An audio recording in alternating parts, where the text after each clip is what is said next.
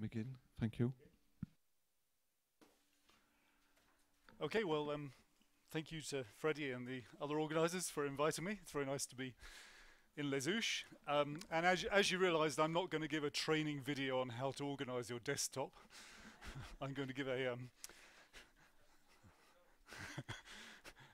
despite the disorganisation of my desktop, I'm going to try to give a seminar on the fluctuation-dissipation theorem. So this is kind of a topic which I've been interested in over the last few years. Not really clear what progress I've made in this topic, but it's kind of an interesting one which draws together different ideas and has some interesting possible applications. And I should say that this is, I've collaborated with Fenwick Cooper on this topic, and I've also had lots of interesting conversations with Peter Hitchcock.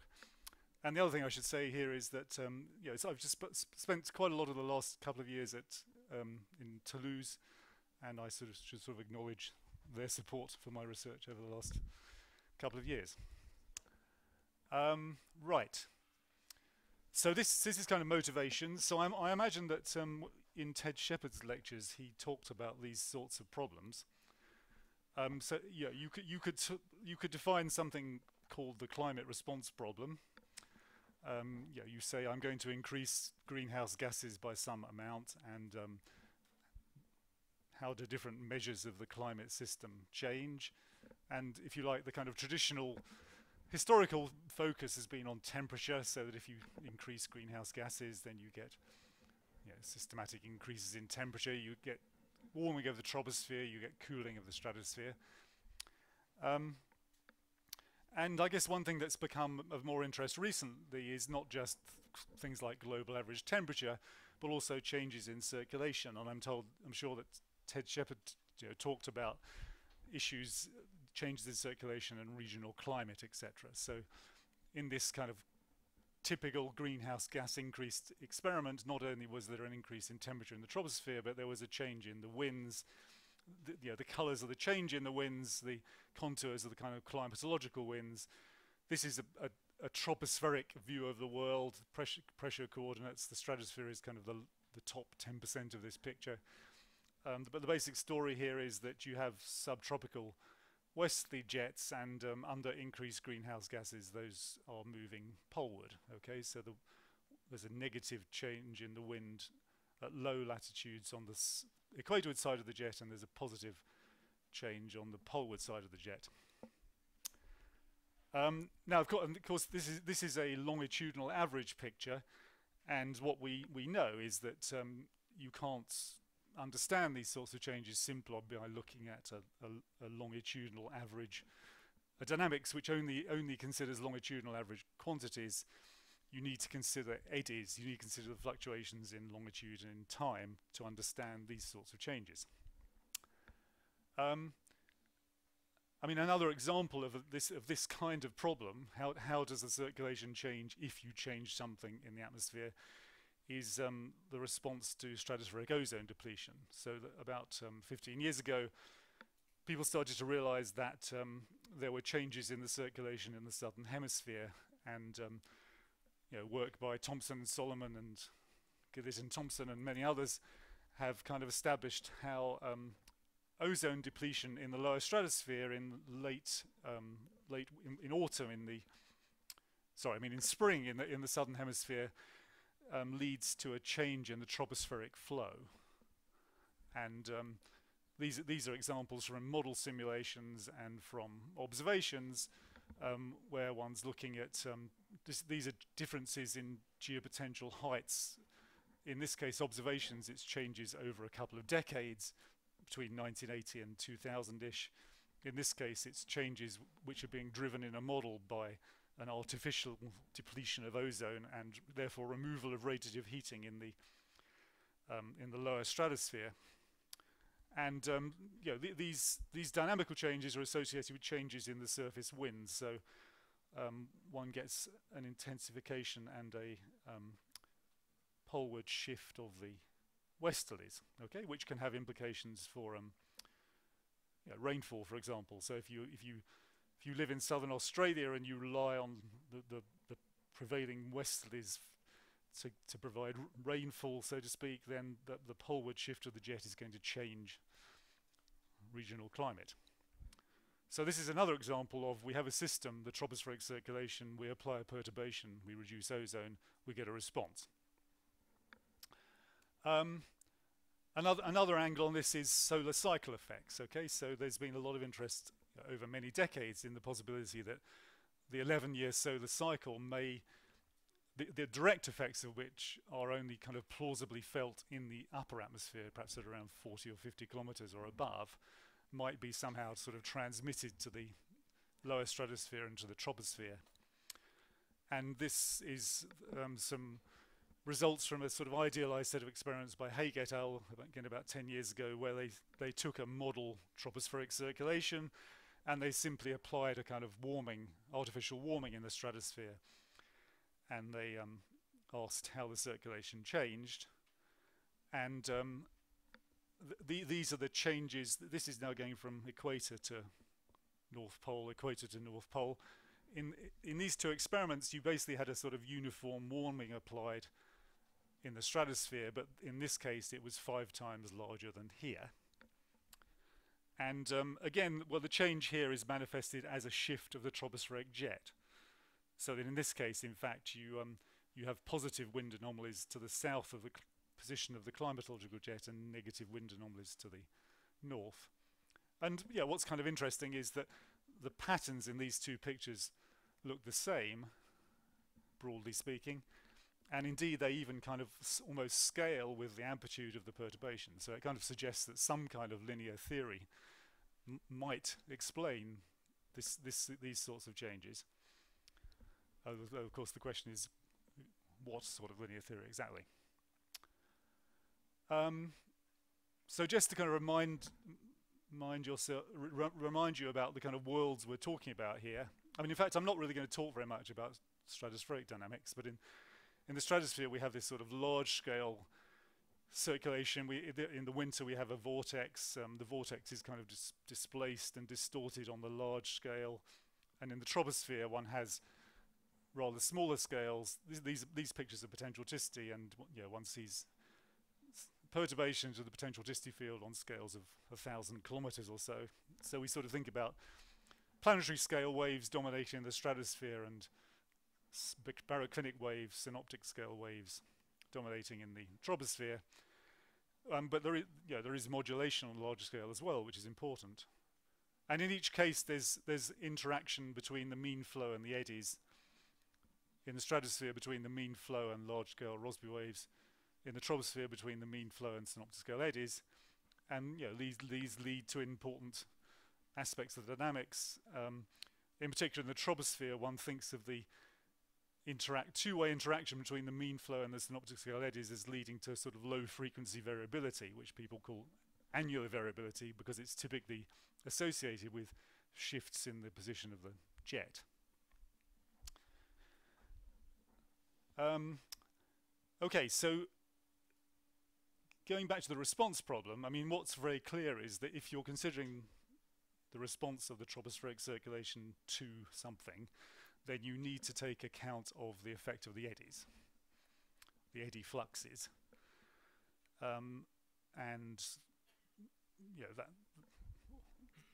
this is simply a kind of, the arrows here and the contours represent kind of standard diagnostics of the effects of the eddies, the potential effects of the eddies on the mean flow. So all this slide is saying really is that when you apply a forcing, a longitudinally symmetric forcing, you change the eddies, and the eddies are likely to have an effect on the mean flow. Now, so the challenge here is that this system is kind of tightly coupled. So, if we think in the troposphere, one's got eddy momentum fluxes, or wave activity fluxes, or whatever you want to call them. You've got changes in the average zonal wind. Changes in the eddy fluxes are going to change the zonal wind. Changes in the zonal wind are going to change the eddy fluxes. So you've got a sort of tight feedback loop here. Okay, and one of the challenges about the sort of experiments that I've very quickly described, where typically one is applying some zonally symmetric perturbation to the stratosphere or perhaps to the troposphere, is that how do you explain the response when you've got this kind of very tight coupling between the eddies and the mean flow? And if we take this paper by Simpson et al. As an example, I mean, I'm not criticizing this work, because this is important work and this is a difficult problem. But the fact is that in this paper, for example, I mean, they're applying some kind of changed temperature in the stratosphere, and then they're kind of saying, well, it looks like from the diagnostics that that's going to change the eddy fluxes, and therefore we're kind of going to get the forcing into the system here, and then that's going to affect the mean circulation, that's going to affect the zonal wind. So they're sort of rather, on the basis of empirical evidence and guesswork, they're kind of leaping into this feedback loop and saying this is the way to understand the response. So the question really is, can you really decompose this tropospheric box, or do you just have to accept that all of these things are changing together? One can make the same comment about the ozone hole response problem, about people, the effect of the stratosphere in general, applying stratospheric perturbations. There are examples where people have perturbed surface friction and looked at the effect of that on the tropospheric circulation. There are cases where people have applied changes in tropospheric heating as a kind of simple representation of different sorts of greenhouse gas forcing. All of those have the same problem, that you're applying a forcing. What you want to know is, how do these things change, right? But because these things are kind of tightly coupled, it's not really clear, where you get your forcing into this feedback loop. You can say that people do experiments and they see a response and they can sort of post hoc explain that response, but in terms of making a prediction, that's not really clear that the skill is there to make the prediction. Of course, you can predict the change is being predicted by a model, but in terms of sort of theoretical fluid mechanical arguments, can you make a prediction? This is just another example of how this sort of thing works. I mean, this is a paper by Chen et al. Where they basically change the surface friction. So they have a tropospheric circulation. They have some kind of value of a surface friction parameter. They reduce the friction, okay? And then, there's a sort of this is the this sort of upper level wind as a function of latitude. This is where you change the friction. So you sort of get a rather quick acceleration in the winds, as you might have expected, because you've reduced the friction. But then there's a sort of longer and slower adjustment to a new position of the jet. Okay, and that adjustment involves both the eddies and the mean flow in this sort of tightly coupled response. And again, I mean, Chen et al. Had a kind of complicated story about how this worked, okay? I mean, they had the same kind of feedback loop in the troposphere, but they sort of said, okay, well, we think the surface friction is kind of getting into the system here. It's changing the winds, therefore that changes the structure of the eddies, that changes the eddy momentum flux. But it's sort of, it's a sort of post hoc description rather than a prediction made in advance.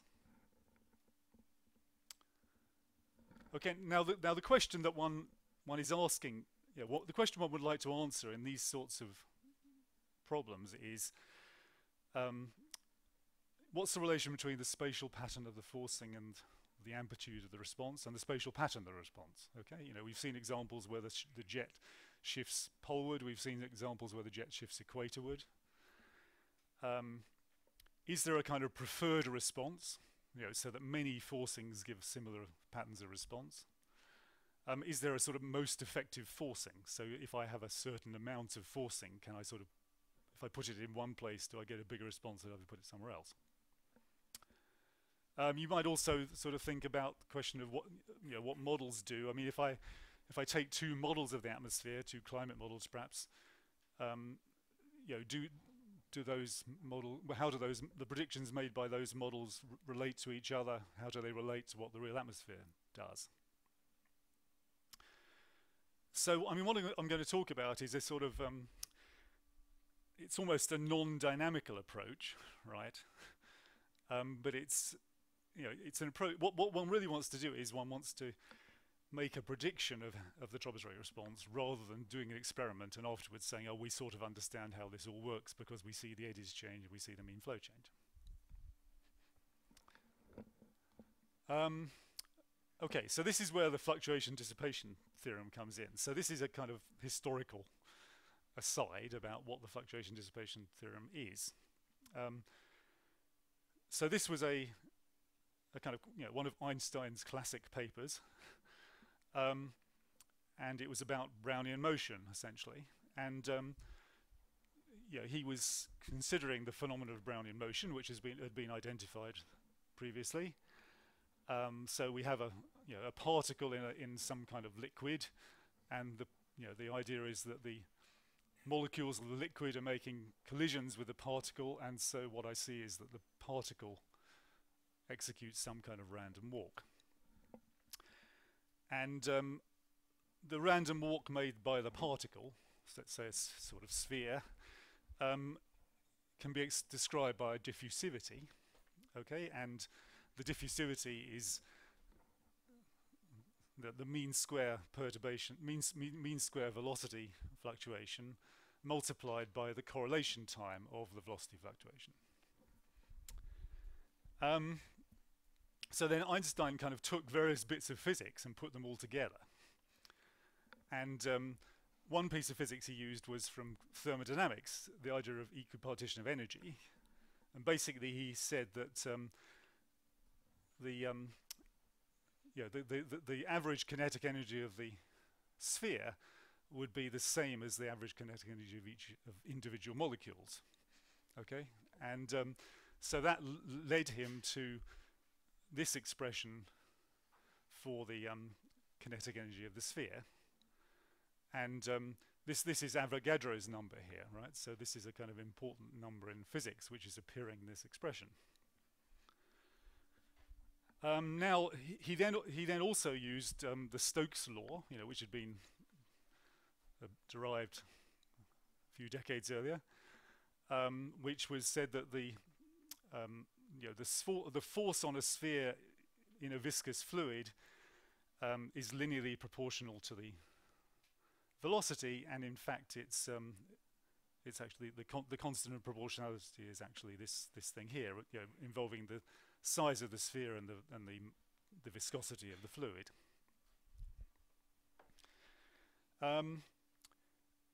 Now, in order to predict the diffusivity, okay, well, we've got the mean square velocity, but what we need is the correlation time for the velocity fluctuations. And Einstein derived that by considering a simple kind of Langevin equation, saying, well, this is the equation for the motion of the sphere, so the mass times the acceleration of the sphere is equal to the minus the resistance force plus some kind of random force which is being exerted by the collisions of the molecules. We assume that this random force is delta correlated, and what that leads you to is the fact that the time correlation, I mean, this is the lag covariance of the velocity of the sphere is equal to the mean square velocity of the sphere multiplied by this exponential in time difference, and the time scale which appears here is m over ks. So it's the mass of the sphere divided by the drag constant, if you like. So then Einstein put all this together, and what he found was an expression for the diffusivity in terms of well-known quantities like the gas constant, the temperature, the viscosity, the radius of the sphere, but also Avogadro's number, right? So the kind of one of the main big contributions of this piece of work was that you have a sort of macroscopic observable involving Avogadro's number. So you can estimate Avogadro's number. And this was a time when actually the whole idea of the sort of particular, the atomic or molecular nature of matter was still quite controversial. So if you like, displaying, verifying this relation was a way of verifying the molecular theory of matter or whatever. So Einstein didn't get a Nobel Prize for this work, but someone else did later for some kind of experimental continuation of this. So that's all kind of interesting, but then let's go back to the problem that we're interested in. Well, the important point here is that is this time scale of fluctuations. Okay, so that the time scale for the fluctuations in velocity is simply this mass divided by the resistance force. And this is basically the ratio of the velocity response to an applied force over an applied force, all right? So M and Ks were first of all appearing in the idea of a sphere moving steadily with a force exerted on it, and are now appearing in an expression for the time scale of the fluctuations. So there's a relation here between a characteristic of the fluctuations and the dissipation of energy as expressed by the resistance force, by the rate of if you apply a force on a sphere, you do work which is dissipated. Okay, hence the name fluctuation-dissipation. But the important insight is that the correlation time for the fluctuations is given by the response of the system to an applied force divided by the applied force. Now, in the world of climate response, all right, or any other response problem, actually, we are interested in this quantity. We are interested in how much response you get for a given forcing. So the question then is, can we get insight into this thing by looking at the correlation time of the fluctuations? Okay, now let's sort of move viewpoint a bit. If I'm thinking about I'm thinking of the tropospheric system here as a chaotic system. Okay, so it's it's executing its random, quasi-random evolution. I can think of that as represented in some kind of phase space.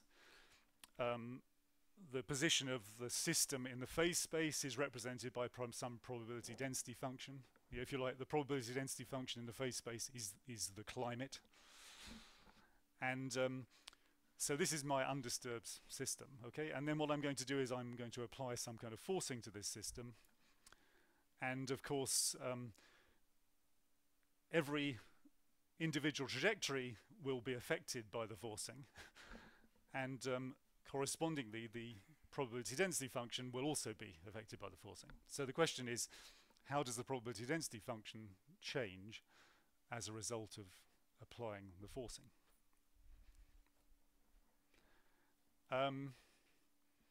So, writing that mathematically, we're considering some kind of evolution equation in some kind of phase space. We could imagine that the system behaves kind of quasi-randomly because this is a nonlinear function, or else we could incorporate some kind of explicit randomness into this evolution equation. We imagine that there's a probability density function which describes the equilibrium statistical properties.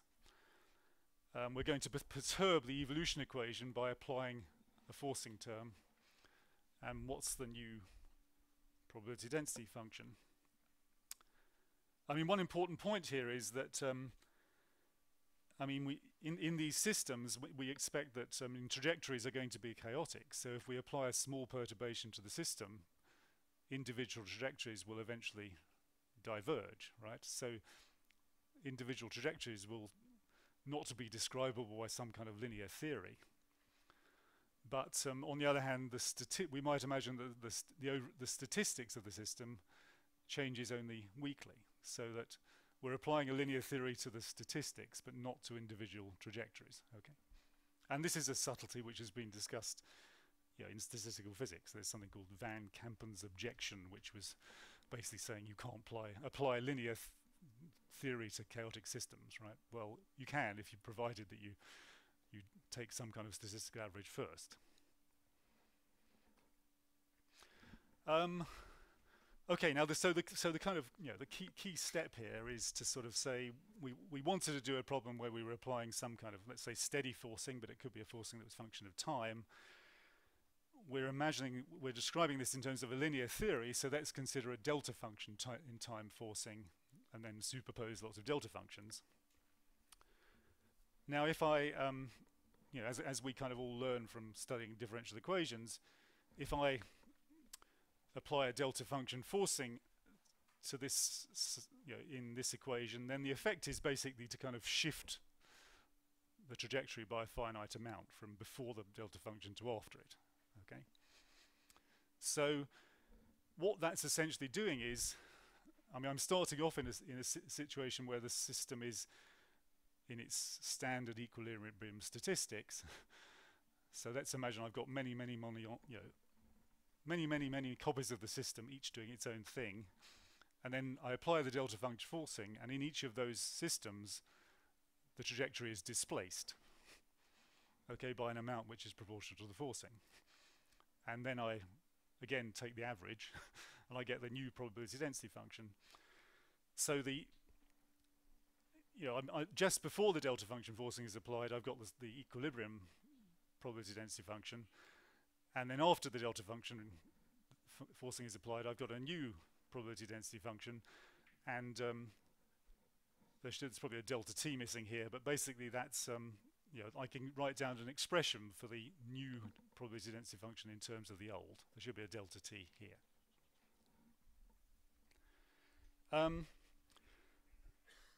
So then if I now think about a sort of observable of the system, so some function, the average value of some function of x at time tau, okay, I can write this down as this integral over the probability density function of the system just after time 0, and there's also a probability density function describing the evolution from the position at 0 to the position at tau. So this is now what I want. What I want to know is what is the change in the observable associated with the forcing. Okay. Now, so then you can kind of exploit an identity. This is an identity which holds for all phi and psi. It expresses this lagged expectation of the product of phi and psi in terms of, again, these conditional probability density functions and the sort of equilibrium probability density function and the function psi and the function phi. And you can choose a psi so that what you get is this expression here.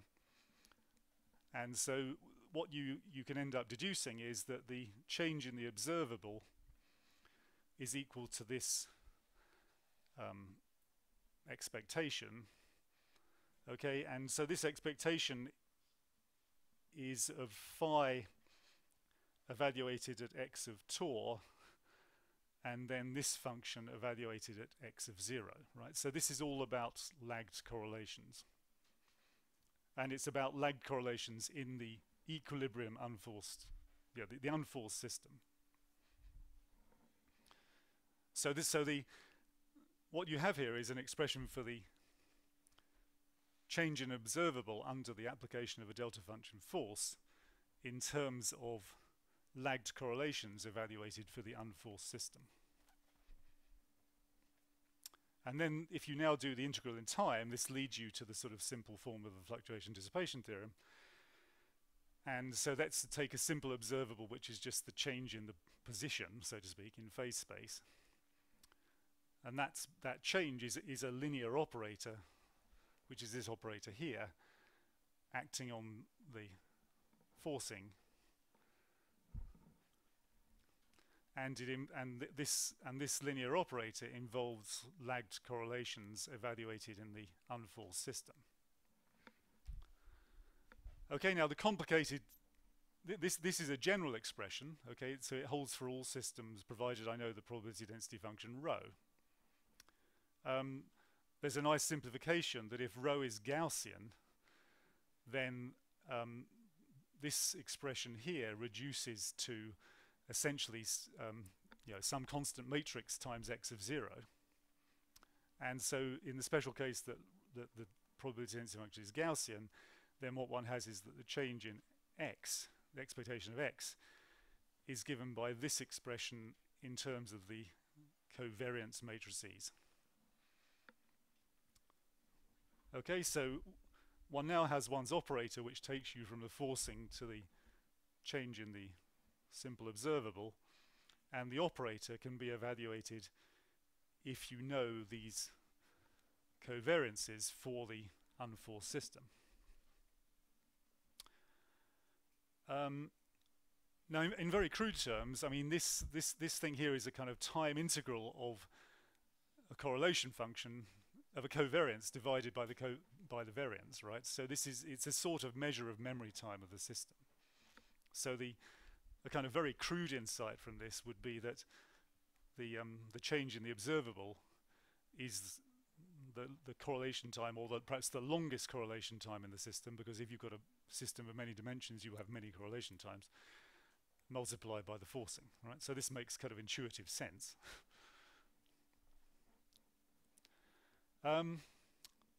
Okay, so now the question is, well, can one apply this to the climate system? Okay, and there was a paper by Leith, I think in 1975, which kind of proposed that the fluctuation-dissipation theorem in its Gaussian form, because this is the form which, you know, tends to be sort of most used in standard physics.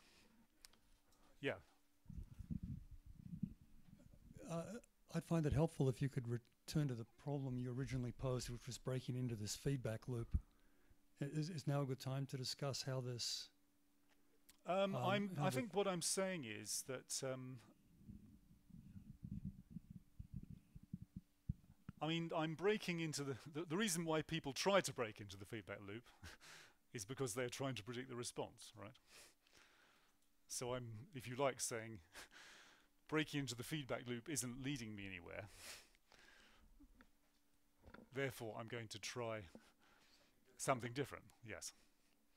But I guess you're saying that there's some things you can calculate from just the system before it's forced. Yeah. The key. So I mean,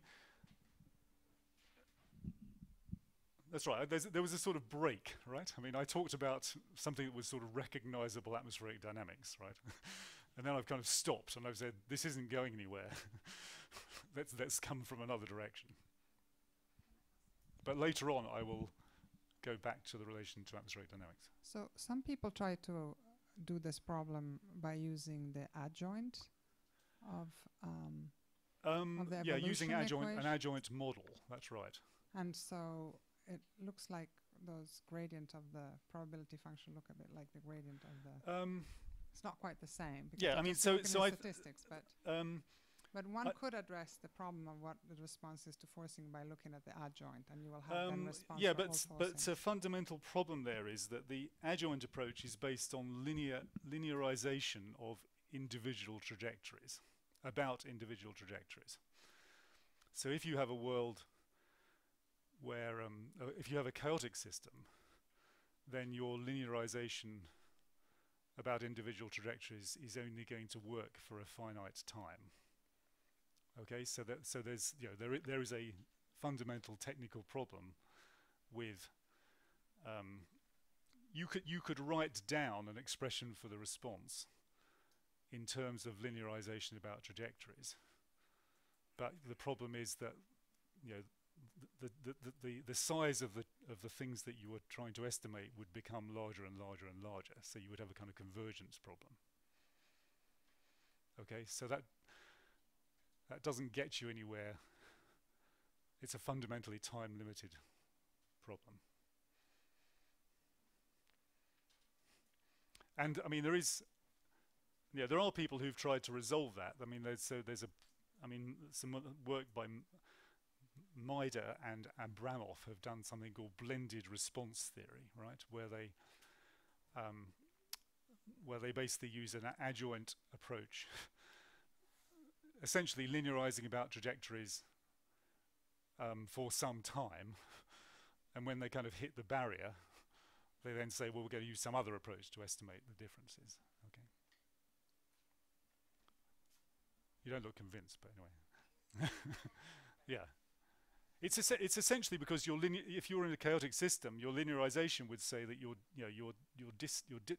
distance from if you're thinking about separation of trajectories, the separation from the original between the original trajectory and the perturbed trajectory becomes larger and larger and larger with time. Okay, so all the other quantities you're trying to estimate become larger and larger and larger with time.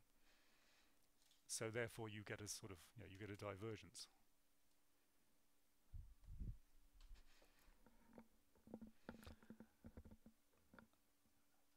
Okay, so people have tried to apply this approach in a serious way to the atmosphere. Just a question about the terminology. What do you call a fluctuation-dissipation theorem? Is right. Well, so I am both result here. Yeah, I'm thinking of both of these as fluctuation. They are two forms. This is the general form of the fluctuation dissipation theorem. Yes. And this is the form which is special to Gaussian systems. Okay. But sometimes this is sometimes called fluctuation response theorem, and it's sometimes called linear response theory. I mean, it's and the dissipation, as I say, if you go back in the history, it all seems to be to do with the fact that when you consider something like the resistance force on a sphere, it's associated with dissipation of energy, right? So you might say the link to dissipation is a bit tenuous, particularly in the world of atmospheric dynamics. So we could call it fluctuation response theorem, if you like, because that's got the two key words, fluctuation and responsive.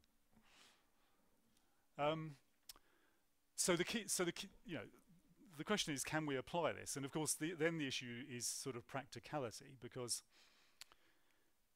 if you're sort of looking at some kind of looking at the atmosphere or looking at a serious atmospheric model, then you have a system with many degrees of freedom. So you've got to, you would be estimating these covariance matrices. So can you provide good estimates of those from some kind of given finite record of the system? There's an inverse here, which is problematic. You've got to evaluate this time integral, so you've got to truncate the time integral in some way. So the issue comes down to sort of practicality. This is work by Gritson and Brandstatter. So basically what they did was they ran an atmospheric general circulation model. They sort of reduced the phase space to some extent, okay, to make the dimension of their phase space smaller, to make their calculations more tractable. So when they calculated their estimate of this fluctuation dissipation theorem operator, in other words, when they estimated this thing, they used a sort of history of the unperturbed system for 4 million days, right? So that's quite a long time. I mean, and then they compared against. So then they're doing a set of experiments where actually they're applying a tropical heating, and they're looking at the time average response to a steady tropical heating.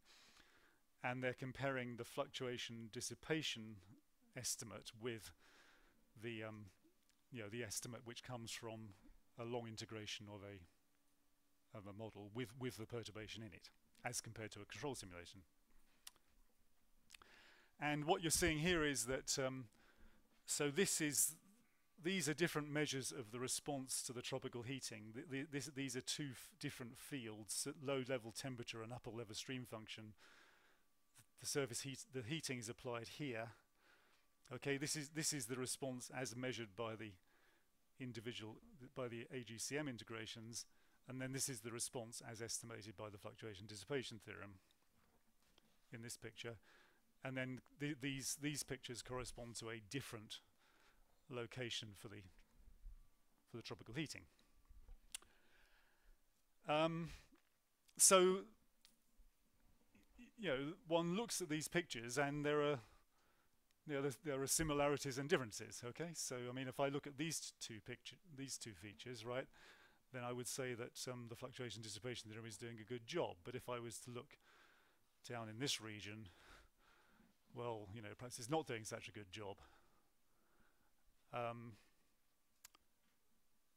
One might, you know, do the same comparison with surface temperature. Again, so there are similarities and differences. There are encouraging differences, but there are discouraging encouraging similarities, but discouraging differences. It all depends on your point of view. Yeah.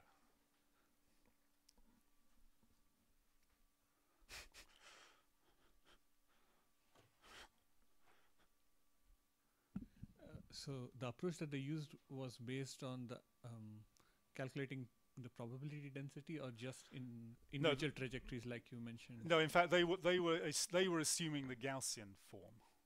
Okay, so with the Gaussian form, they don't need to. Well, they've assumed that rho is Gaussian, right? So what they need to do is calculate the covariance matrices.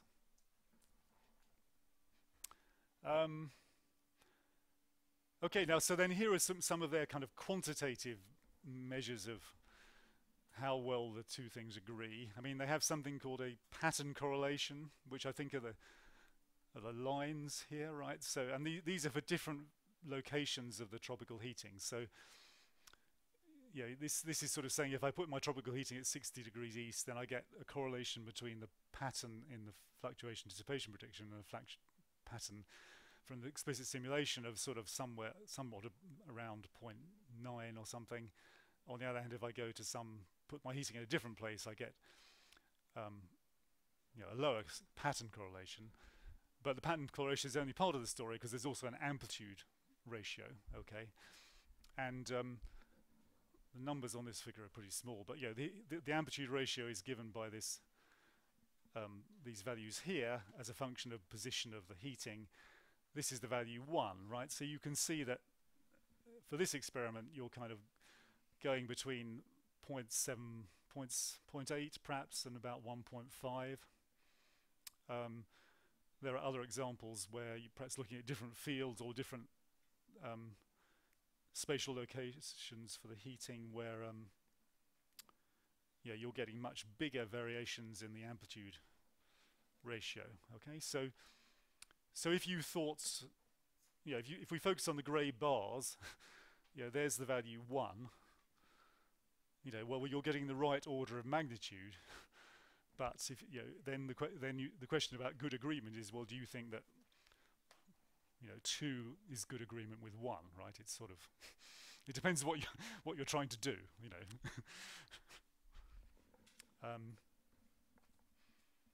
I mean, Ring and Plum have also looked. So actually, one thing I should have said was that this Gritson and Brandstatter work.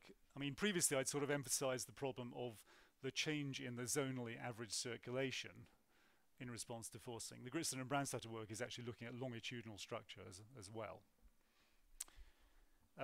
Ring and Plum looked at the sort of more zonal average picture. Again, well, they find, you know, in a world where fluctuation dissipation was working, these 3 lines would have the same slope, right? But they don't. So the point is that when one tries to apply this result, yeah, one gets order of magnitude agreement, but you know, significant numerical differences. Yeah. Well, I'm going to come on to that.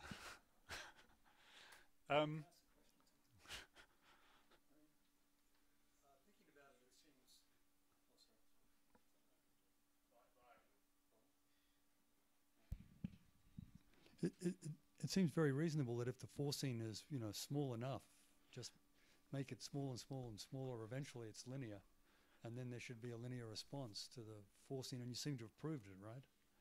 You've given us something which amounts to a formula which. Yes, that's right, and that's. I mean, so I think I'll sort of come on to talk about the various ways in which this might break down, right? I was going to say the only reason it fails is because the forcing isn't small, or because of. Well, so I mean, so one reason why this might not work is if we take an experiment like Gritson and Brandstatter's, might be, for example, that the forcing they've applied is not small in the sense that the change in the PDF of the system is small, Yeah.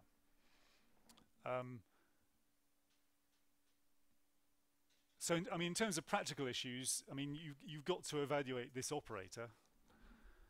Yeah, as with all many degree of freedom systems, you might try to find a sort of optimal representation of the system. So you might, for example, use EOFs. These are the eigenvectors of the covariance matrices as a basis. Once you've chosen your basis, you've got to estimate this thing from the available data. So clearly, I mean, this is a statistical estimate. You know, you have some finite time series for your system. You're trying to make an estimate of this quantity. This inverse is potentially ill-conditioned. Essentially, this is the covariance matrix. So the parts of this matrix which correspond to small amplitude fluctuations give you a problem when you do the inverse. And then obviously you've also got to think about the effect of this integration. Where do you truncate the integration? So one can sort of illustrate some of these problems. I mean, this is for just a very simple system. For example, if one, this on this picture, this is the exact response. This is one variable in the system. This is the exact response. This is how the fluctuation-dissipation estimate converges as you increase the length of the data set. Okay. For each length of data set, one has to accept that for a given, you've got a finite number of realizations, and there is an uncertainty about your estimate. Okay, so this is the you've taken a very, very large ensemble. You've taken the mean of that ensemble. That's kind of converging convincingly towards the exact value. But if you were to take individual sub-ensembles, then of course they would vary. Okay, so that there's one could talk about there's a kind of bias and there's an uncertainty, if you like.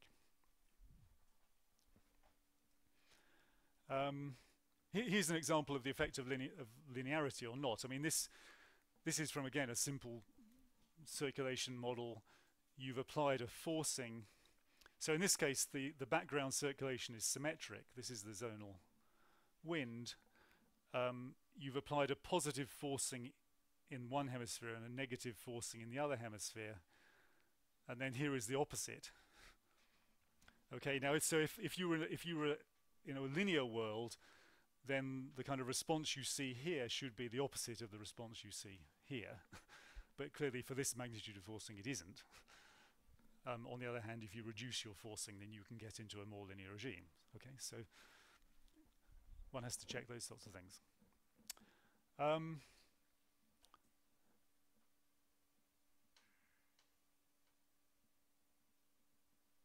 So, I mean, the point of this work was really to kind of try to look seriously at some of these kind of statistical issues about finiteness of data sets, varying the upper limit of the integral, and also varying the truncation, varying the number of EOFs you include in the representation. So, for example, this picture shows the predicted response as a function of the number of EOFs you include in your basis, right? And the message, and then again, the solid line is a mean over many ensembles, and the grey lines are individual ensembles, right? So what you find is as you include more EOFs, you get more and more uncertainty in your estimate. So I think the sort of message of this is that there are kind of practical statistical issues here, but there is still there is still evidence that you're not converging to the right answer. Okay, if we take this case for example, this was the right answer. You're apparently converging to this one here.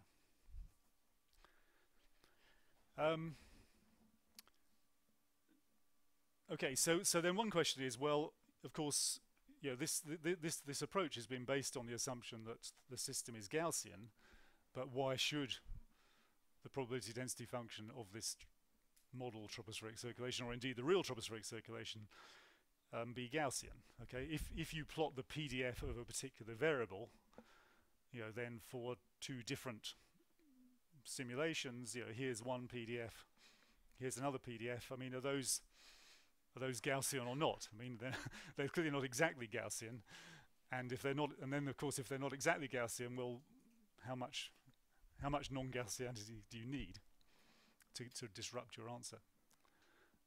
So this kind of motivated us to look for a to try to use the non-Gaussian FDT. Okay, so if we go back to the non-Gaussian expression, this expression involves lagged covariances evaluated for the undisturbed system, right? But the difficulty is that this function is an unknown function, right? It's got the probability density function in it. Okay. On the other hand, of course, if you've observed the system for a long time, you can estimate the probability density function. There are standard procedures for doing this. So the approach we took was to use a kernel density estimator to estimate the probability density function and hence to estimate this thing. Okay. And again, one has the usual practical issues associated with kernel density estimators. That typically one is choosing a kernel function. One has to kind of choose a shape factor, and then the shape factor, the shape factor h, you might have to adjust as you increase the number of observations in your record.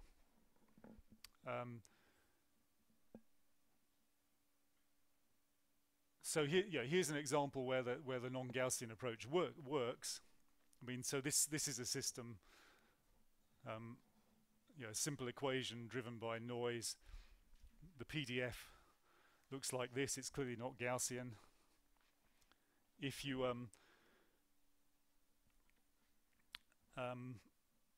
do again, look at this is a single variable representing the response. So the Gaussian estimate is up here, okay, and the actual response is here, and the non-Gaussian estimate matches the response. Okay, so you've sort of done the job in this very simple case. Can you go to a more complicated case? Well, I mean, we tried this with a stochastic Lorentz model. So again, this is another system which one feels, provided the stochasticity is not too strong, that should be strongly non-Gaussian. And one can get reasonable success with applying this non-Gaussian fluctuation dissipation with this system. But this does actually leave the question of what's a useful measure of non-Gaussianity, because what one would really like is a quantitative measure of non-Gaussianity, which you can use as a basis for deciding whether or not the Gaussian approach is going to work or not. And actually that's kind of rather subtle, because the difference between the complete operator and the Gaussian operator is expressed by this expression here, and this thing here is certainly non-zero if the system is non-Gaussian, but one also has to take into account sort of time correlations. So if the time correlations have a particularly simple structure where the expected value of x given time tau is a linear function of the value of x at time 0, then actually this thing disappears, right? So the appropriate measure of non-Gaussianity here can't just be determined by looking at the probability density function. One also has to look at some measure of the time correlations. So it must be almost time to finish. So these are the kind of takeaway messages. So potentially the fluctuation dissipation theorem gives you the response of, say, the troposphere to a forcing, right? If you've got the enough information on statistics of the unforced circulation, then you can predict the response to a forcing. I mean, actually, one of the kind of key insights, and perhaps you might say at the moment, the concrete insight, is that the response to forcing is determined by the correlation time for the unforced variability. Okay, so what that tells you is that if your model has the wrong timescale of its internal variability, then it will give you the wrong response to forcing. Right? And that's an important insight.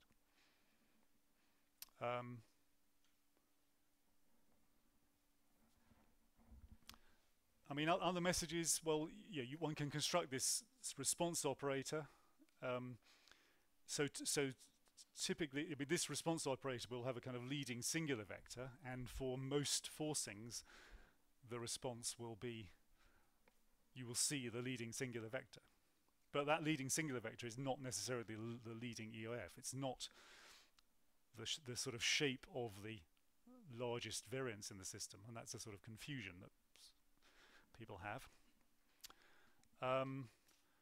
As I've said, I mean, perhaps the most important insight that one has at the moment is that what's important is the timescale of variability. I mean, I think the real question is, can the fluctuation-dissipation theorem do better than that? What you would like would be not only the relation to the timescale of the variability, but at least some kind of skill in relating the spatial structure of the forcing to the amplitude of the response, right? And it's not really clear that anyone has successfully used the FTT to do that. I guess that Gritson and Brandstatter have made some progress. There are various other things I could talk about, but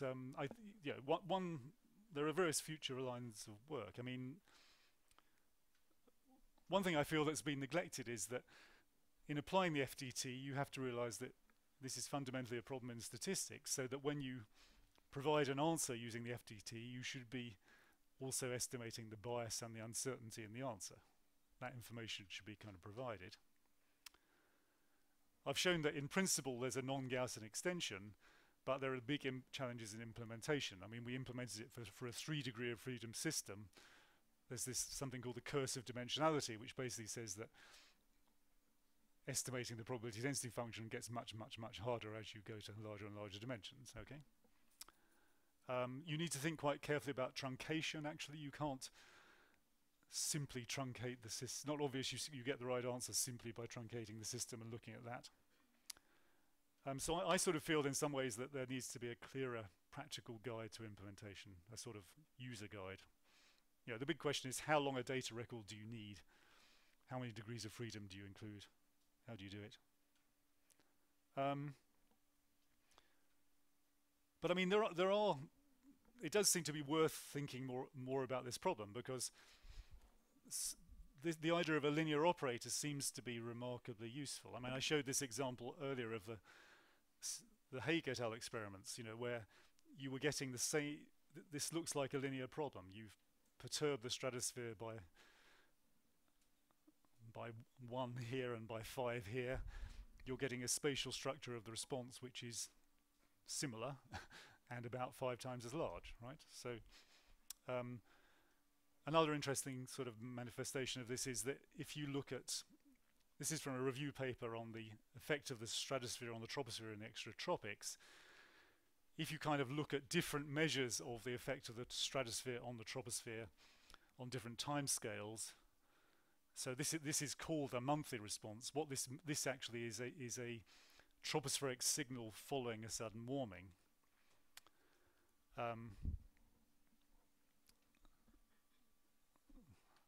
This is a seasonal response. I now have to remember how that's different to the sudden warming one. That's probably with some kind of radiative change. This is a decadal response. This is a kind of solar cycle type response. This is a centennial response. So this would be a kind of climate change response. Yeah, there is quite a lot of similarity in the patterns here. Okay, so you know, you can, the idea that some kind of linear theory is useful here, and what you're seeing is the pattern of a preferred response is potentially useful, and the pattern of the preferred response is essentially determined by the tropospheric circulation. So that you know, for example, the pattern has in climate terms, one would say that the pattern has a large component which is associated with the Atlantic oscillation. that's determined by the tropospheric circulation. It's not determined by the details of where the forcing is applied in the stratosphere. And then I could sort of finish on cultural differences. I mean, it seems, I mean, of course, the fluctuation-dissipation theorem means different things to different people. I mean, so I think in classical physics, you've typically been looking at very, very large systems, and fluctuation-dissipation theorem is essentially giving you a deterministic, a number, right, which is describing this very, very large system. You can use thermodynamics to give you explicit predictions. In the world of dynamical systems, people are more interested in sort of formal justification of these theorems. The question would be, does your probability density function really vary smoothly as you apply small perturbations? Okay, actually, if you look at very, very simple dynamical systems, tent maps and things like this, then of course you can generate examples where the PDF does not vary smoothly. But then one might answer the question, well, actually, is that really relevant to the real atmosphere or ocean? I mean, in the world of climate or circulation, then clearly what you can use fluctuation dissipation to evaluate your operator from a model simulation or from data. It's a sort of problem in statistics. So you need to know how much data is needed and how can you reduce dimensionality. But what you're not doing here is you're not providing a sort of external theoretical prediction of the response operator. You're taking a system and you're using the system itself to provide the response operator. Okay. Now you might say, well, is that worth doing? Well, because it focuses on the relation between variability and response, I think it is very valuable. It says to you, if your system has the wrong variability, then you will get the wrong response. Then, of course, the dynamics comes. It's like if you have a model which has the wrong variability, the question is, why does it have the wrong variability and how do I improve it? Right? And the fluctuation-dissipation theorem doesn't give you any insight into that. But the simply making the link between variability and response is potentially useful. I'll stop.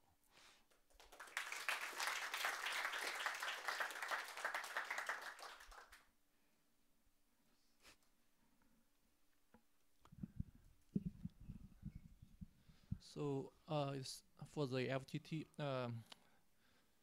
so if the FTT can work, it seems the forcing needs to be small. Do we have a good understanding about what kind of forcing can be considered small for the climate system? Well, I think that one does by doing experiments. So, perhaps changing greenhouse gases over next 100 years is a small perturbation. Yeah, is a small perturbation in this sense. Okay.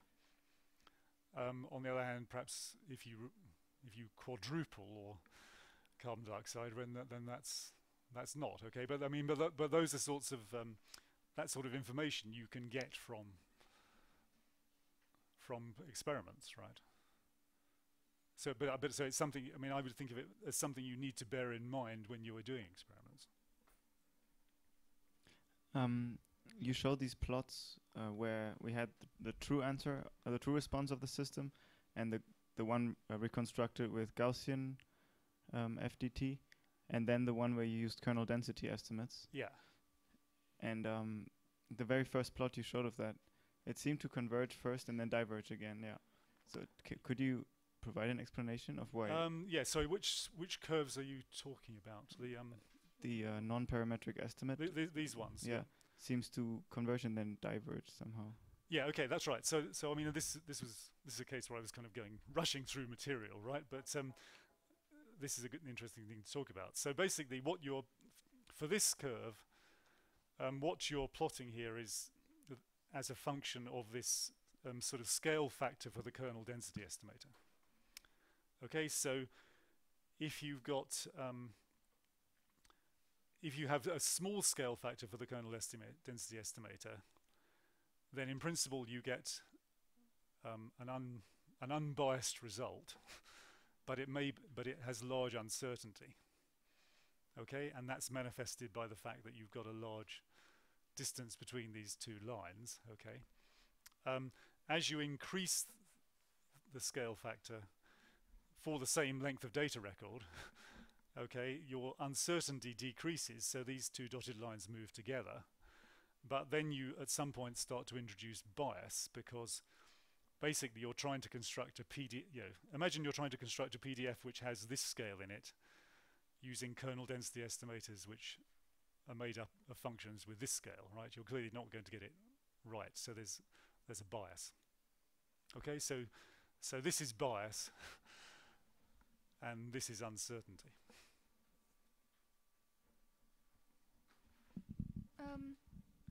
So when you calculate the change in an observable, when you show the formula, it's an ensemble average of the covariance matrices. Can you give an example of how exactly do you calculate, like,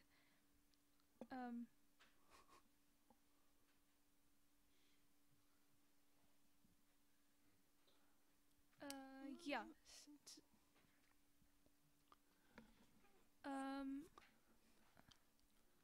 I'm asking about, like, when you calculate, say, C tau. It's not shown here, probably. Next one. Yeah.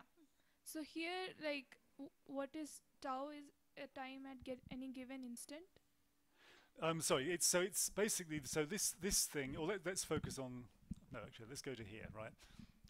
So this is the state of the system at time tau, okay, and then this is a function of the state of the system at time 0.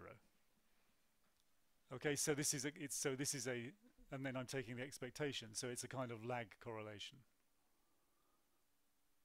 Okay, and then I'm integrating over tau, so I'm calculating a certain sort of lag correlation with lag tau, and then I'm integrating over tau.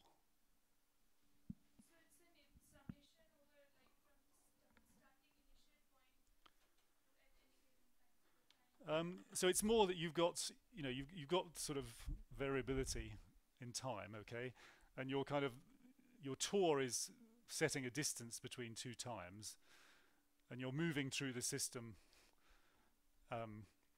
keeping tau the same, and averaging the correlation between the value here and the value here, okay, and so that gives you the value for a particular value of tau, and then you're integrating that over tau.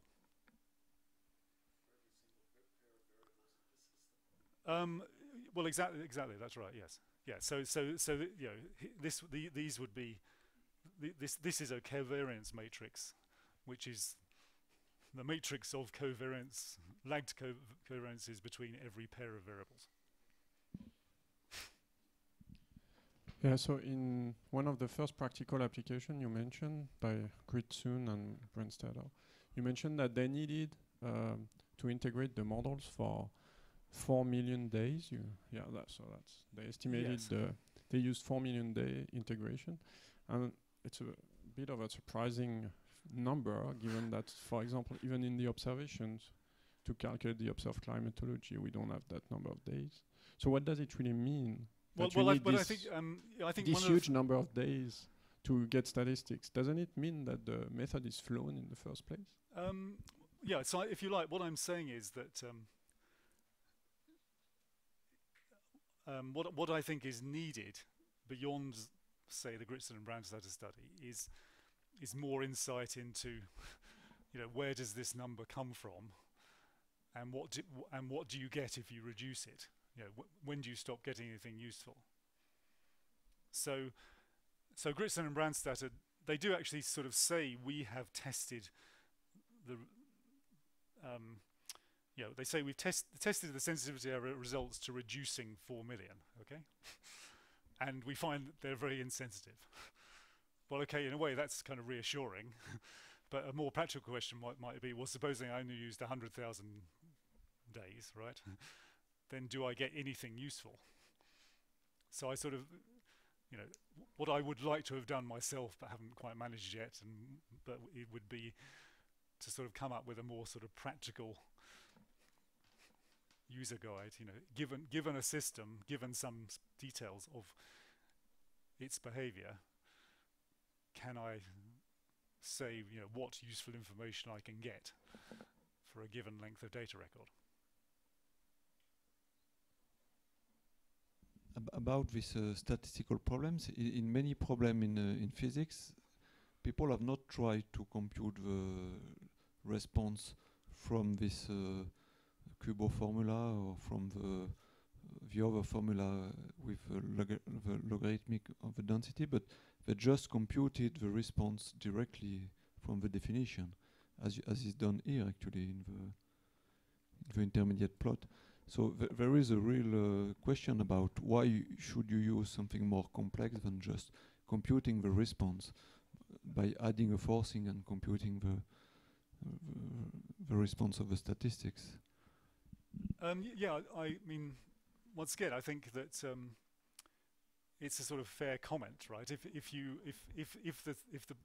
the task you are setting is estimate the response operator, right, and I go away and try and do it this method, and you go away and try and do it, you do it by simply doing lots of false problems, I mean, yeah, you might well end up with a better answer more quickly, okay? But again, we don't, you know, one doesn't know that in advance. But then the other thing one's looking for is kind of insight into how the system works. So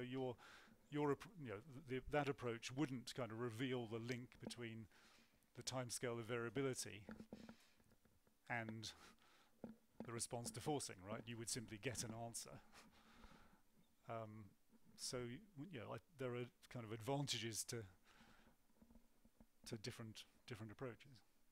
So another comment is that you have insisted on what is called the static response, just looking at the final value. But in one of the plots you have shown at the beginning, you were showing actually the temporal response. Indeed, that's right. But I mean, one could. It's a fairly simple step to to kind of modify this.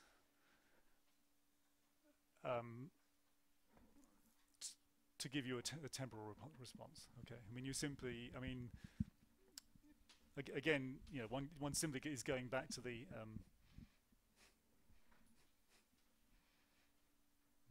this is the response to a delta function forcing. Then you're simply integrating this with a suitable weighting function in time to get the time evolving response. But actually, Grant Brandstatter has kind of worked a bit more on that problem, actually. I'm not sure if I understand that right, but so don't you have to make sure that the forcing that you apply at the second step actually exists in the internal variability? Otherwise, your response functions do not exist, right? Or they're not represented in your truncated EOF world. And the studies you showed, so the one we just were before the Christian thing, is an AGCM, so they have an El Nino in the first place, basically, or not. So what was the last thing you said?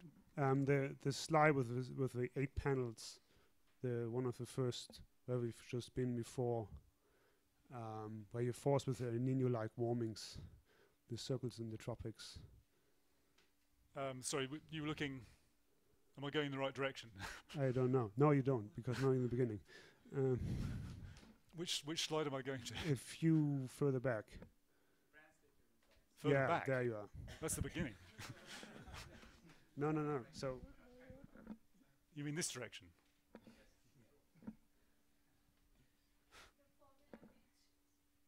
No. I just can't pronounce the name. Grinston and Brandster. Gridson, yeah. Yeah. Okay, right, that one. Okay. There we are. Okay, yeah. So they try to force some El Nino-like stuff, right? Yeah. So, and does their control have a variability that captures El Nino is basically the question. If the control one doesn't capture the forcing that you have later, how can it project accordingly. Yeah, well, I think the general point is a good one. I think I wouldn't worry too much about. Yeah, it's not talking about El Nino, right? Yeah, because but that isn't really there in this model. Okay. I'm heading to the general point. Yeah, but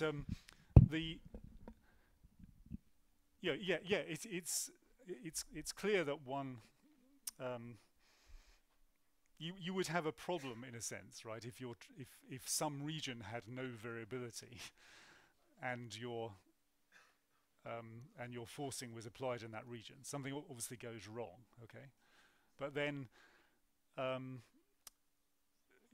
why should that? Are there regions that really have no variability? I mean.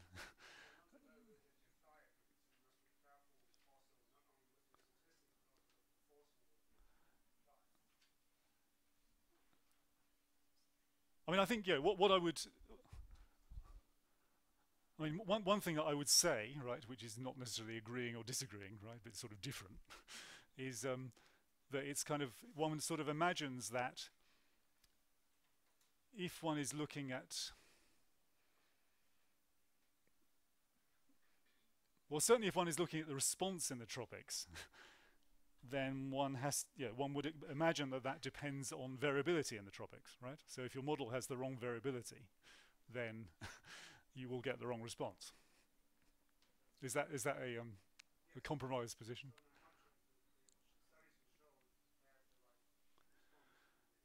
Well, no, but again, right. I mean, there's the question about how to understand the model response, right, as opposed to the right response, which is the response to the real atmosphere. So, if the model has unrealistic variability, say in the tropics, then the model will give you the wrong response in the tropics.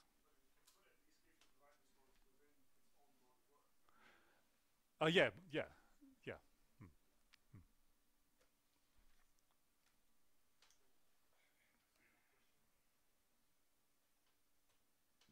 Okay. Okay. So may I make a last comment about your slides about the history and maybe the different focus during the last century and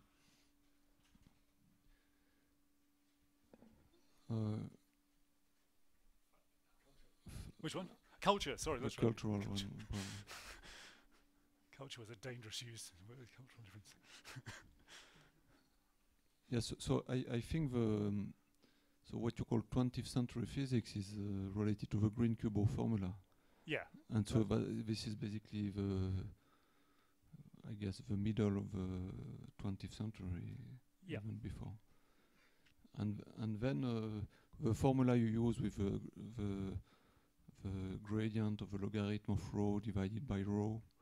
So this formula has been written first by Decker and Acker, I think, in the 70s, in the context of the Fokker-Planck equation. Yeah. And then I guess what you mean here, dynamical systems, is the works by Ruel and collaborators about just trying to justify this for deterministic dynamical systems.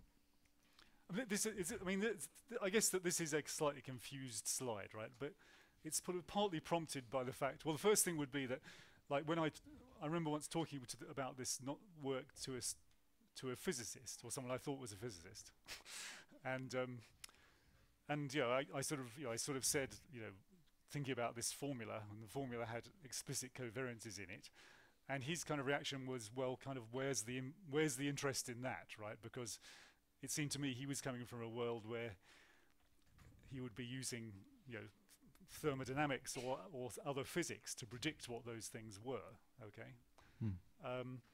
Yes, in physics, for instance, they were shining light on liquids or any kinds of materials, and then they were looking at the response, and then they knew how to relate the response to the transport coefficient, the viscosities, and also their temporal behavior, the susceptibilities. So that's what it was used for, actually, to measure the transport coefficient and the dynamical response. But I mean, I think it sort of comes down to what can you get out of the application of the theory, right? So if people sort of thought someone who came to this seminar and thought I was going to provide the operator in terms of sort of some geophysical parameters or something, right, would go away disappointed, right? What a waste of time, because I didn't ever present an operator in terms of sort of external physical parameters. But the operator does give you something. It gives you a way of interpreting responses of a system that you can observe. It highlights the link between variability and response. On the other hand, if I talk to a dynamical systems person, they'll say to me, "Oh, how do you know this operator exists? How do you know the changes are continuous?" Right? Well, I just, as a geophysicist, I kind of just like to live in a world where I imagine things are continuous until I'm proven otherwise. Whereas a mathematician sort of tends to want to live in a world where things are assumed to be discontinuous until they're proven otherwise. I don't know. Okay, so thanks a lot for this very interesting talk.